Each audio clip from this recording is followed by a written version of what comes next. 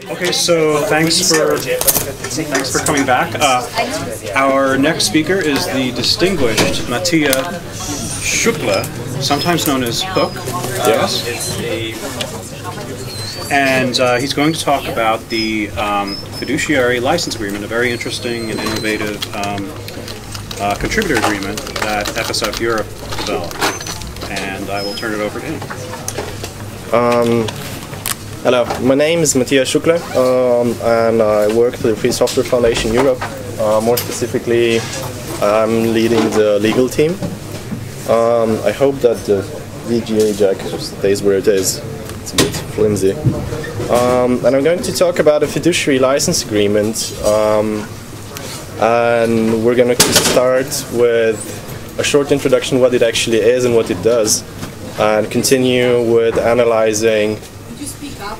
Speak up. Okay, sorry. So we're gonna start with the talk. I'm gonna start the talk with a short introduction what the FLA actually does, and then continue using 4 use cases to show what the lessons are that we learned in the past 6-7 years that we've been using it, and later on continue with where we want to take the FLA in the future. So, starting off with what the FLA actually is, and this is the dev room for the legal talks. So I think I can shorten it up very easily to say this is a contributor. This is copyright assignment that is written specifically with the communities, with the Free Software Project and Free Software communities in mind. So it's not written to benefit the legal entity who gains the copyright, but it's there to make sure that the software stays free software. Even if for example, if the entity would go batshit crazy someday later on. So, of course, as any copyright assignment, it does have the benefit of gathering all the copyright into one place, which means it's a lot easier to manage the licensing. It's easy to relicense if you have to, so you want to update the license. Although it does include a clause that says that it has to stay free software always, so the project is not able to just derail and become proprietary because the legal entity that got the copyright assigned went crazy. It also provides some other rules that make sure that the fiduciary, which is the legal entity, continues with keeping it free software. So, for example, I mean, some of the examples that we already seen with FLA helping is if somebody stops contributing, you know how it is. I mean, you get a life, you get kids, I don't know, you become unemployed, or you become too employed, you get hit by a bus. Complicates stuff. It complicates copyright assignment a lot. I mean, copyright managing a lot. If the person who wrote the code is not able to say yes or no to license change in their own work. So, for example, if you got stuck, if you wrote a piece of code in GPL v1, got hit by a bus, and now not only does the project want to use GPL v2, but maybe use GPL v3 or whatever, and it's incompatible, they're not able to use your code anymore. So, for such reasons, and also for helping with violations, because an entity with exclusive rights on the whole code base has a lot bigger leverage than just a single developer who got sued by usually a company or something. It does make sense to sign the FLA, or yeah, that's any copyright assignment, but as I'm going to explain, the FLA does things in a way that makes sure that you're also protected from the entity, not just by the entity. So how does the FLA work in a nutshell? I'm going to explain it in plain words because this is a lightning talk. But for an overview, refer to this picture. and for legal subtitles refer to the, as usual, the tiny text hidden somewhere in the picture. So, in a nutshell, the beneficiary, that is how the document calls the FOSDEM developer, assigns full copyright to the fiduciary, which is the entity which makes sure that the copyright. The fiduciary is the entity, or it can also be an individual who holds ultimately the copyright from the whole project and is facilitating that copyright and making sure everything runs fine when it comes to copyright. It's not necessarily the same organization that manages the everyday work of the project, but it's advisable if it is, because they at least know the projects and the project a lot better and also know the developers themselves. Okay, so now the fiduciary has all the copyright, but assigns basically a non-exclusive version of the same back to the developer. So the end result is plus an additional license to additional non-exclusive license to make sure that the developer can really use their own work in any way they want. So the developer can then license their own work under any license they want to anybody they want. So including if for some reason you need to as part of a proprietary project. On the other hand, the fiduciary not only is allowed to only offer it under a free software license, but according to the document is also required to publish it as free software. So, as you can see, there are some carefully selected checks and balances that make sure that the project stays free software. And one of the biggest checks and balances comes already from the name of the document, the fiduciary licensing agreement, fiduciary meaning trust, which it means that if the trust by the beneficiaries that they invest into the fiduciary is broken, the FLA terminates automatically, and all the rights flow back to the fiduciaries, so to the developers. And from the fiduciary, which means that the entity now has no copyright in the thing. So I'll continue with the 4 use cases and start with the smallest one, which is Ionic. Maybe you've heard of it, probably not.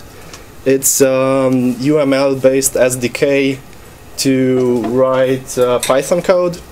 So from what I understand, you actually use UML to program, and Python code automatically comes out. Haven't tested it yet. So the project started in 2007 as a proprietary solution, and in 2009 they assigned all the developers assigned their copyright using the FLA to the FSFE, and released the code under the GPL v2. Nothing major happened since then in terms of legal stuff, but in 2014, when I got in touch again with the main developer and the maintainer of the project, he said that they're starting again after, I don't know, a year or two of dormant phase. And they're thinking of upgrading the license to something newer, maybe even to AGPL. So the next one is Bacula, which is a fairly bigger project with around 60 developers. And with Bacula, the thing is that it started in 2000 as a proprietary enterprise-ready backup solution, and in 2002 they released the code under the GPL v2 and the documentation under FDL. In 2006 they assigned all the copyrights using the FLA to FSFE, and we signed a memorandum of understanding regarding licensing. But things started complicating around 2008, where the main developer and still current maintainer started gathering copyright assignments from the developers themselves, which included also the right to release the code under a proprietary version. So in terms of code, what happened is that now there was a community version, which was HEBL v3, and a proprietary enterprise version, which included some additional plugins. In terms of legal stuff, it means that we suddenly had like this one group of developers who assigned their copyright to FSFE, and another group of developers who assigned their copyright to Kern Sybold, and an overlap of the two, which obviously caused massive chaos. So in 2013, we sat down and discussed it like adults, and because part of the code copyright flows kind of like from the developers over using the FLA directly to the FSFE, but the other one flows from the developers using the copyright assignment to Kern Sybold, but because Kern Sybold signed the original FLA to the FSFE, and the clause is included, that same code also flows from the copyright of the code also flows using the Kern's FLA with the FSFE back into the FSFE. But because you have this first, we cannot stop the code being used in a proprietary environment, because, well, the developers have agreed with it, and as we saw in the second or third slide, that's explicitly allowed with the FLA and it makes sense. But what we did is we sat down and we discussed the whole issue, and what we agreed upon is that all the features that are in the Enterprise Edition have to flow in due time back into the community version, so they have to pop up into the free software version in a few years. The same goes for patches, obviously, and they will start reporting how much they contributed to the free software version. And there's also some checks and balances to make sure that if the code gets of the Enterprise Edition gets under the copyright of FSFE in case Bacula Systems stops distributing the Enterprise version, or if they stop contributing to the free software version, or the company goes belly up, or whatever. There's also a trademark clause. We also get the trademark along with the code if the company goes belly up. So that way we kind of made a proprietary project, which was an open core project later on, into something that still has some proprietary bits, but ultimately all the proprietary bits are going to be open source because there is an agreement about it, including some including damages. So it's not just something we sign because we don't have anything else to do. The next case is KDE, and this is a really huge thing. Not just because the project is humongous, with developers from all over the world and a huge code base, but also because of the fact that the first version of KDE was released 10 years before they joined the FLA. They had this huge number of contributors and this huge code base and documentation, obviously, that requiring suddenly that everybody should sign the FLA would be a tremendous effort. And they figured out that's not the way they want to go, because it's too much work. And what they do is that they recommend, really warmly recommend the developers to sign the FLA, but don't force them to. And apparently it works really well for them. More and more developers, most of the core developers have signed it. It's also different that they don't use the vanilla version of the FLA, but we work together with the KDEV, which is the NGO that handles the community of KDE, to modify the FLA to suit them a bit better, and also to change the fiduciary to point to KDEV. As part of the modification is also the FERP, which is the Fiduciary Relicensing Policy, which is a document a separate document that says under which licenses each kind of contribution must be licensed. So you have, like, I don't know, it says if it's a library, it can be licensed under the LGPL v21 or blah or something. So you have like groups of contributions and groups of acceptable licenses for them.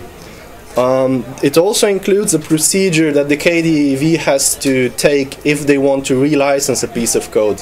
So even if a developer has assigned their copyright to KDEV, they still have to follow those rules. And it's a very stable doc. It's so stable that you have to, the KDEV, in order to change the relicensing policy, has to have a vote with the same majority as if they would change their own constitution. So another project that uses the FLA is a EU-funded educational project that is about free software and open standards. The SELF project started in 2000-something, and it ended in 2009. Because and part of the consortium, part of the SELF consortium, is also FSFE, and since it stopped in 2009, there's nothing new to say about it. Sorry. 10 minutes. Okay.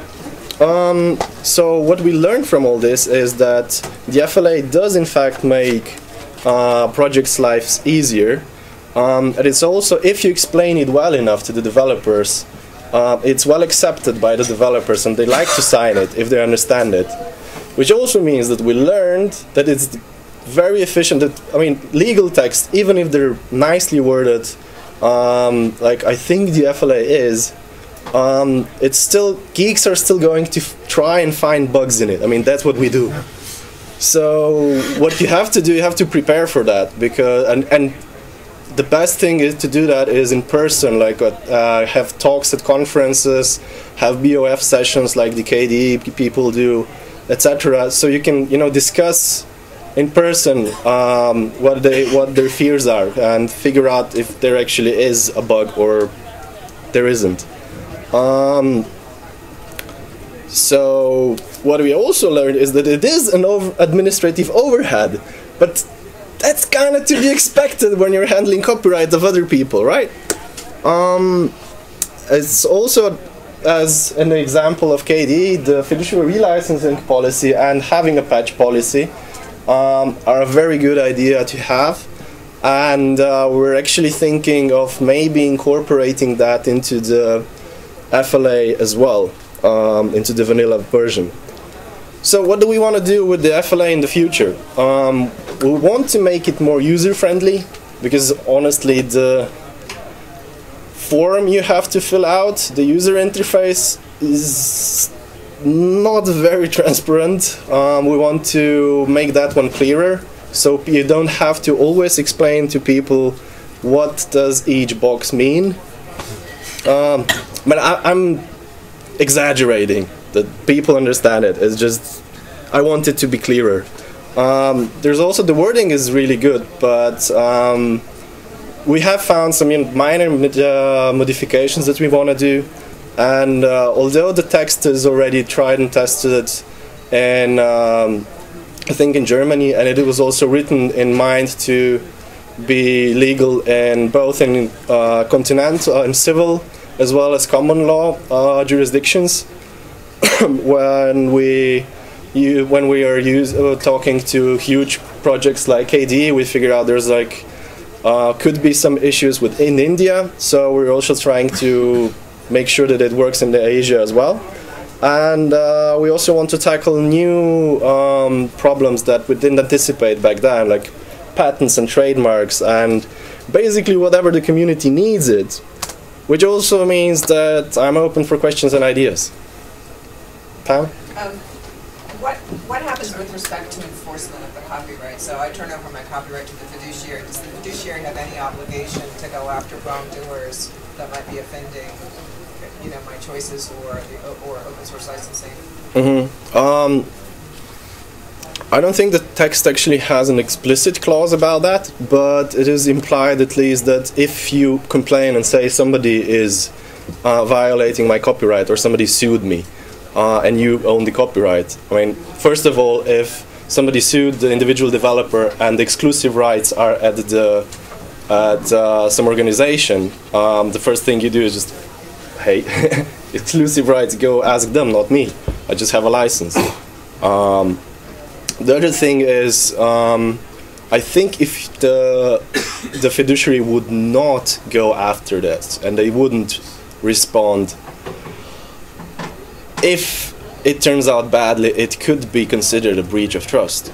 So the FLA would just void and you would get your copyright back. So I missed a logical step that I'd like to get clarification on the Bacula situation. You said that you couldn't prevent the originator, the one guy who did most of the Bacula stuff, to proprietarize because he had all those copyright assignments. But that would there's an assumption there that it means that he must have collected copyright assignments from everyone who ever signed an FLA for that to be true. Is that what happened? As what we understand, that is true. So how did that happen politically? I'm curious. He convinced everybody that ever signed an agreement with you to go sign an agreement with him? That's from what we understand, that's the case, yeah. But I agree, it's complicated. If that's not the case, we'll see what happens. But that's what the situation that we understand is at the moment. The thing also is that when you mentioned the logical step, Kern is also the owner of Bacula Systems, which is the company that does the proprietary version and is the company that already had employed most of the developers for Bacula in the past as well. Mr. Zach? Yeah, so trying to prove your point that geeks try to, nitpick on legal text. So I noticed that, and I just read the FLA. I agree with you; it's very, very well written, first glance. But there is a sentence which is kind of weird. In the event FSFE violates the principles of free software.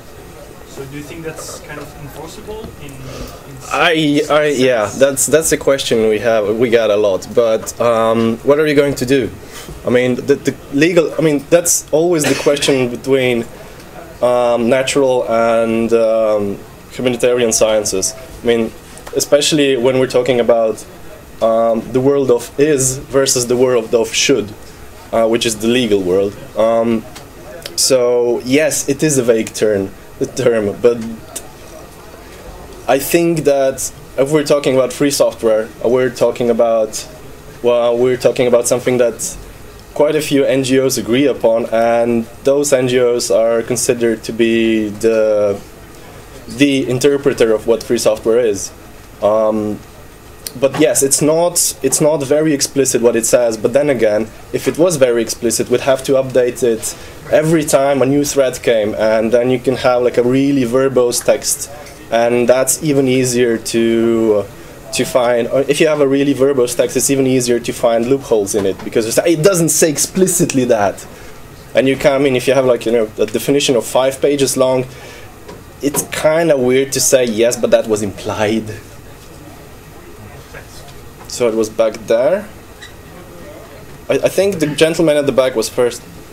How does the FAA compare to FSF right of framework? Haven't invested much time in the FSF copyright assignment, but from what I understand, and Bradley, correct me if I'm wrong, the FSF copyright assignment is intended for the GNU project and group project only. And the FLA, what we're trying to do with the FLA is not gather copyright of other people, but we're actually making this document for also other organizations to use.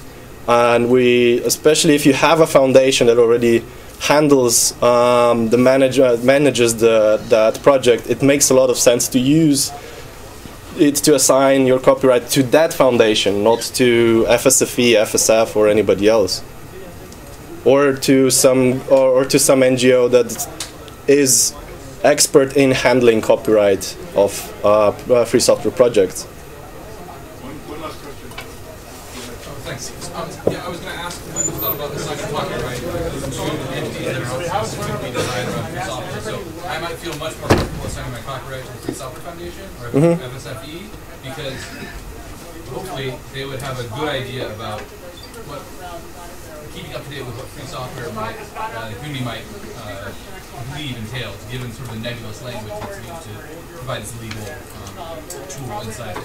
Right. What do you think about assigning copyright to some other NGO that uses free software, but maybe is trying to have some other goal that in the future could conflict with what free software entails? But that's, as I said, I mean, the FLA has some checks and balances in case the fiduciary, so the entity you assign your copyright to, starts violating the basic rights of free software. So, I think, does that answer your question?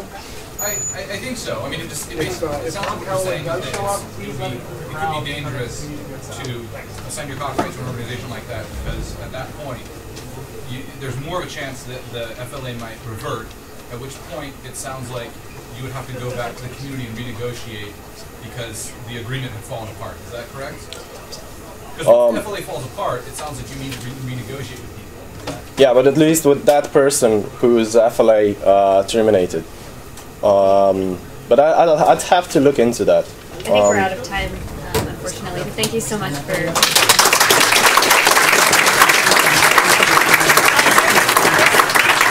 for the next session.